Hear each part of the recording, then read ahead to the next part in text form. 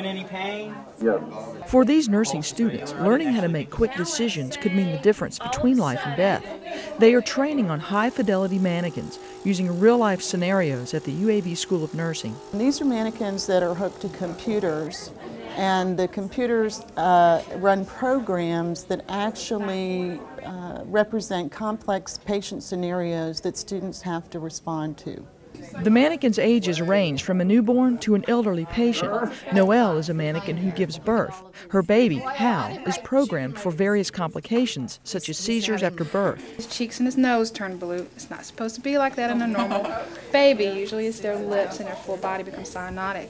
But we can make them become cyanotic, as you can see here.